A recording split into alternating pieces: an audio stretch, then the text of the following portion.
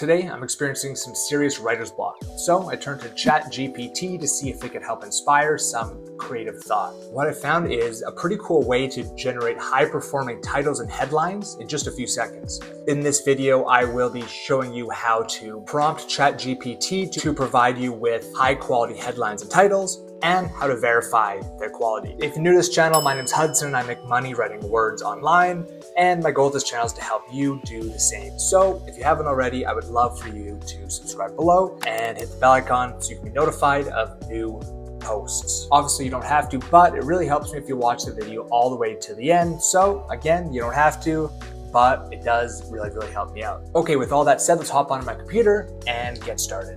Okay, so we are on my ChatGPT account here. If you haven't heard of ChatGPT, it's a free text-based question and answer platform, making it perfect for help with newsletters, scripts, or any writing you do online. Headlines and titles are by far the most important aspect of anything you create online, whether it's on YouTube, Twitter, or for your blog posts. Headlines and titles not only capture the attention of viewers, but they tell the algorithm who to send your content to. So having a headline or title that is not only descriptive and eye-catching, but also SEO friendly is incredibly important. Personally, I don't use ChatGPT very often, especially not for the bulk of my writing. For days that you're just feeling off or you want to save some time, it can be a very handy tool. I like to think of it as an AI assistant. Today I'm having a hard time thinking, and ChatGPT has actually come in really handy. Now, the first thing a lot of people miss when using ChatGPT is they don't prime their conversation with a character. So what I always do when I start any conversations with ChatGPT is I tell it who it is and what I want from it. So at the beginning of this conversation, you can see I've said, "You are my blog writing expert. Can you help me write an opening sentence?"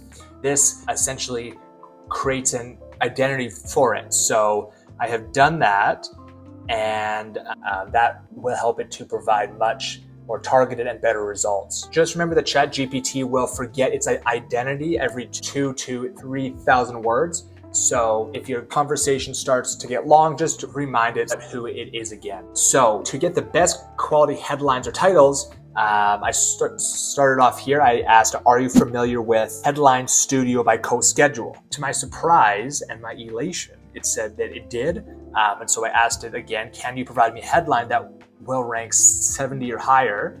Because this is the score I always aim for on my articles. If you haven't heard of the Headline Studio by CoSchedule, it's a free headline analyzer tool that uses AI to analyze the power of your headline. This is my favorite one because it breaks down exactly what you can do to improve your headlines and gives you a good analysis of common, uncommon, and powerful words. So although AI is not always perfect, and just because you have a headline over a certain score, it does not mean it'll necessarily perform well. I do find on average, and I've talked to other writers as well, that find that this headline tool is pretty good, and on average, articles that rank above 70 do tend to perform better. So I asked it what I wanted. So I have provided the character, I've asked it if it understands the mission, what we're working on, and I gave it the headline here. I was having a hard time shaping to see if it could provide me with some high-performing variations, not to copy and paste, but to inspire some thought of my own. So it gave me